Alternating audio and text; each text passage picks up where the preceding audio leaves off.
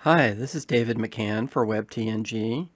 In this video, I'm going to look at the Advanced Custom Fields to MetaBox Migration extension that was just released by the MetaBox team. For years, the trajectory of Advanced Custom Fields was a rock-solid, reliable, slow progression that everyone took for granted. After the recent ACF sale to Delicious Brains, there was a brief time when the future of the ACF lifetime license was in doubt. It was as if people woke up from a deep sleep and realized that they better be paying attention to the options. And there really are only 4 options. ACF is the number 1 with over 1 million active installs. MetaBox is number 2 with more than 600,000 active installs. Then comes Toolset, where we don't know their exact numbers. And finally, there's Pods with more than 100,000 active installs. I remember the Avis rental car commercials when I was a kid growing up. Avis was the number 2 car rental company, and their slogan was, "We try harder." The point being that they were willing to go the extra mile and do more than the other guy to get your business. Well, that's the impression I've had with MetaBox. The architecture is very modular and initially had a very strong developer focus, but it was light on a GUI. The past several years, this has shifted to add more convenience features while preserving the options developers appreciated. For example, the MetaBox All-in-One plugin does away with the need to install each modular extension one by one. There have been many user interface improvements. They've released add-ons for popular page builders, and MetaBox has run a number of aggressive sales. The MetaBox team just released a new extension, an ACF migration utility that migrates ACF field groups and custom fields to their MetaBox equivalents. I was curious how this works, so I created a test site to try it out. In this video, I'll walk through the process, which I hope will be helpful and provide an overview of the steps and sense of what to expect. While we all hope that the process of migrating from ACF to MetaBox is as simple as upgrading a theme or plugin, the truth is that behind the scenes it's a more complex procedure. Therefore, I'd suggest that you run through the process on a testing or staging site before doing it on your live site. Also, a good backup is essential. We're here on the MetaBox website. If we go to extensions, we see they have the new ACF migration extension. You can download it for free. It's in the WordPress plugin directory. And it's also part of the MetaBox All-in-One extension. Here I am in my account on the MetaBox website, and this is the MetaBox All-in-One extension. The All-in-One extensions included with the developer bundle or the lifetime bundle. This is the documentation page. You go support, documentation, extensions, MB ACF migration. And it's worth taking a look at this page before starting your migration. It has some good information about how it works, about what MetaBox extensions you should have enabled, about what items it doesn't migrate, and about the advanced custom fields that MetaBox does migrate and what their MetaBox equivalent is. So this is a good resource to check out before you start. I have here a testing site, which if you've looked at some of my other videos might look familiar. I've got a bunch of posts, and I have a books custom post type. Now it says MetaBox testing here, but if we go and look at the plugins, we'll see that MetaBox is disabled, and our custom post types, books and book authors, were created using advanced custom fields and custom post types UI. And so what I did is, in a lot of videos, I just have a books custom post type, but for this I wanted to create a number of different field types to be better able to test the migration process. So let's go in and take a look at these field types. Under book fields, we have 4 fields. There's a relationship field, a post relationship to the book author's custom post type. There's a date picker field for publication date. There's a number field for reviewer rating, and there's a repeater field for price by format. And so what that is that we have format, which is a select field with 3 choices, audio, ebook, or print.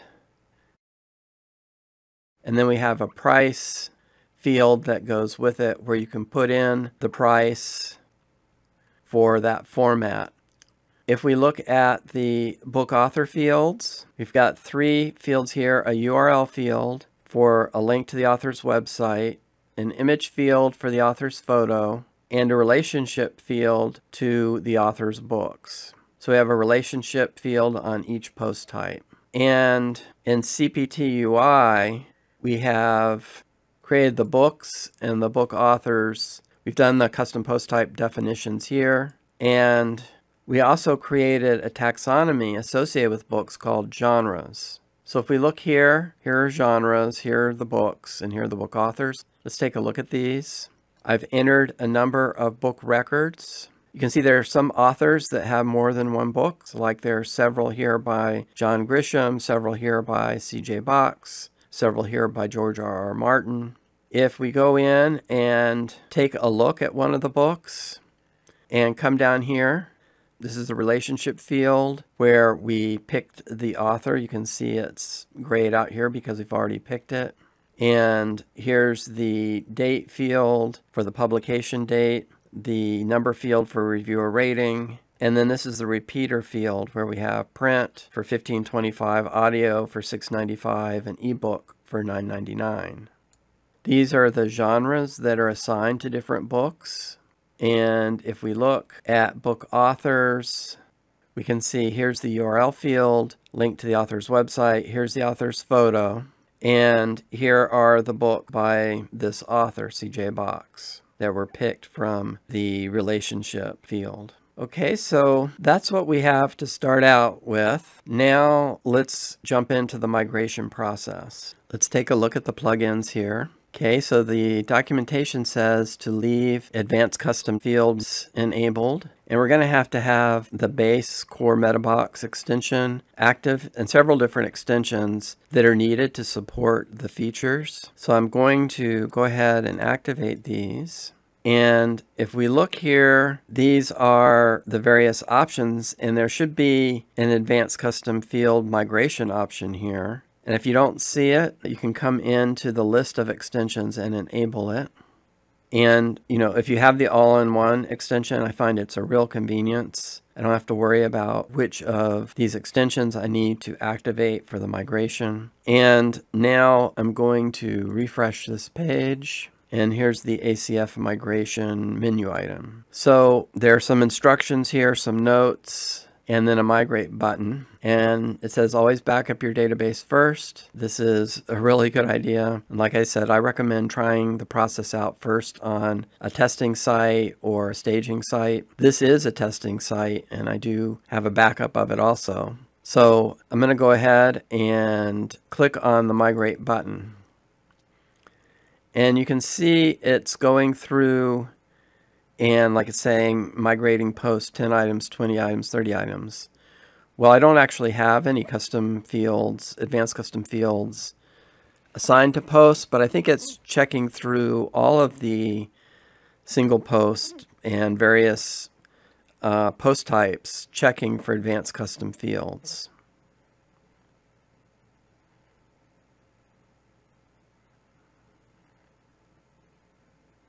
Okay, it's done. I think that took less than a minute. So let's see what happened. I'm going to go to plugins. I'm going to deactivate advanced custom fields because we shouldn't need it anymore because the migration completed. One thing to point out is that the migration process doesn't migrate the custom post types or custom taxonomies, at least not yet. So I've got CPT UI still activated. We'll port these over to MetaBox in a minute. But before we do that, let's take a look at our custom fields and see what the fields look like after the migration. So here are our 4 book fields. We have author of book, which is a post relationship field, publication date, which is a date field, reviewer rating, which is a number field, and price by format, which has gone from an ACF repeater field to a group field, a MetaBox group field. Let's take a look at that.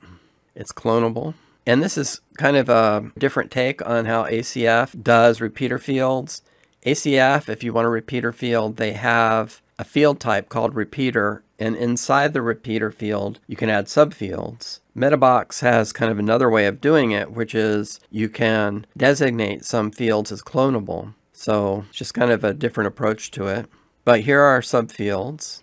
So there's the format, and we can see that it brought over the 3 choices that we had defined in ACF. So that looks good. And here's the price. And this is what you put in for kind of currency, you know, where you want to have 2 decimal points. And there's the pre-appended text.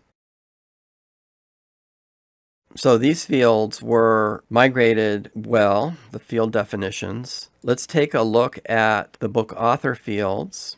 Here's the author's website, which is a URL. Here's the author's photo, which is an image. And here's the author books, which is a post-relationship field. So let's go in now and look at a book. Make sure the data all looks right.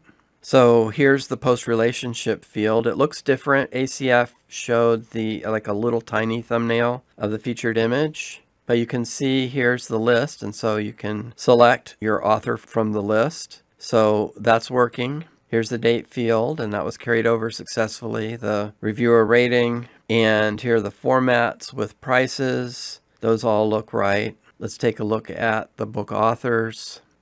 Here's the CJ box. We've got the URL field to link to the author's website. We have the author's photo, and we have the author's books.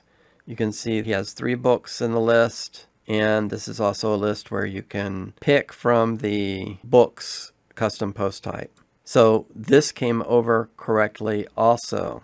All right, so now I think the next step is that we want to replace, you know, MetaBox has the ability to define custom post types and taxonomies. So I don't really need CPT UI. I don't need it anymore here. So I think the steps in doing this is that you go and you take note of the slug, because you want to make sure that's the same so that it links up. And then these are the features, kind of the advanced features, so you'll want those to be the same. These post types, they're pretty standard choices, so I know what these are. But what I'll do here, just in case I have a question, is I'll take a screenshot of this information so that when I'm setting this up in MetaBox, I have this information, see, like book authors as a slug and whatnot, to refer to. And then I'll do the same with the taxonomy. So now I'm going to go to plugins, and I'm going to deactivate custom post type UI. And I'm going to go to MetaBox post types, and we'll add a new one. So this is books, singular is book, and the slug is book. And we can check that. Yep, there's a slug. And then the default labels are fine. If we look at advanced, I think we'll pick an icon for over here. And if we delete the user, we don't want to delete the content, so we'll uncheck that. And then if we look at supports, we'll support author and revisions, and we could do comments also if we want to. Okay, and so I'm going to publish that. Now I'm going to do the book authors, and let's take a look at that screenshot.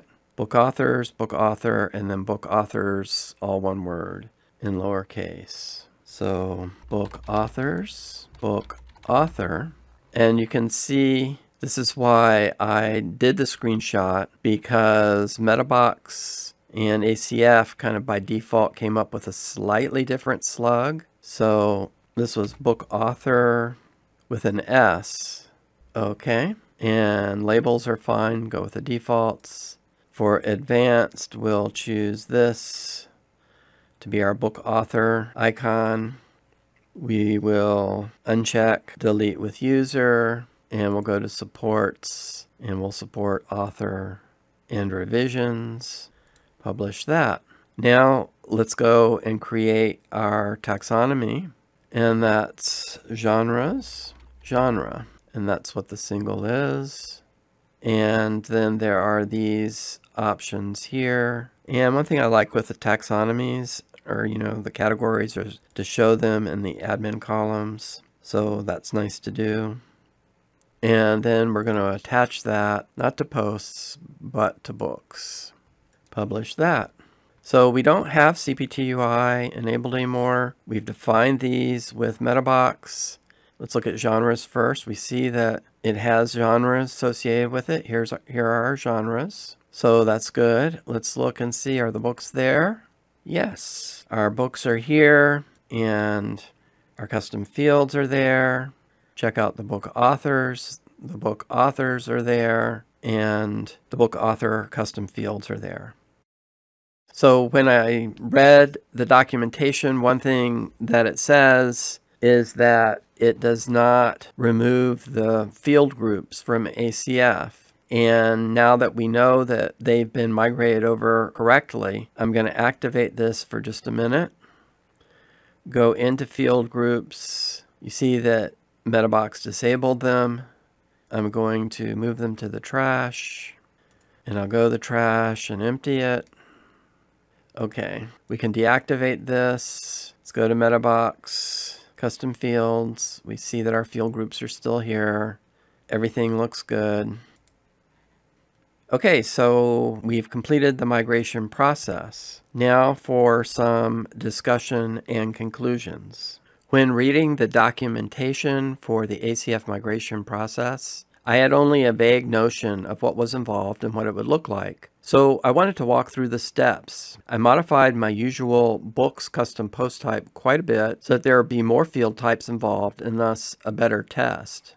I migrated over the field groups for 2 custom post types. There were post relationship fields, a repeater field with select and number subfields, a date field, a URL field, a number field, and an image field. These all migrated successfully. I needed to recreate the custom post types and custom taxonomy manually, but that was fairly straightforward and also worked fine. People who are considering switching to MetaBox should realize that it's not a clone of ACF. MetaBox has a different architecture and does some things differently. So there is a learning curve. However, MetaBox has pretty good documentation, responsive support, and an active Facebook group. So there's help if you need it. It's also good to note that MetaBox is not as well supported by page builders and third-party tools as ACF, though the team is working hard to bridge that gap. The MetaBox team is working now on an Oxygen integration. Further, as we just walked through, they just released the ACF migration extension. Meanwhile, ACF has had a minor release that fixed some bugs and made some existing features work better. Returning to the discussion at the beginning of the post, it sure seems like the MetaBox team is trying harder to add new functionalities and features. I appreciate this and I'm happy to see a product that doesn't rest on its laurels, but continues to grow and improve. So that's my walkthrough of the ACF to MetaBox migration process. I hope you found it helpful.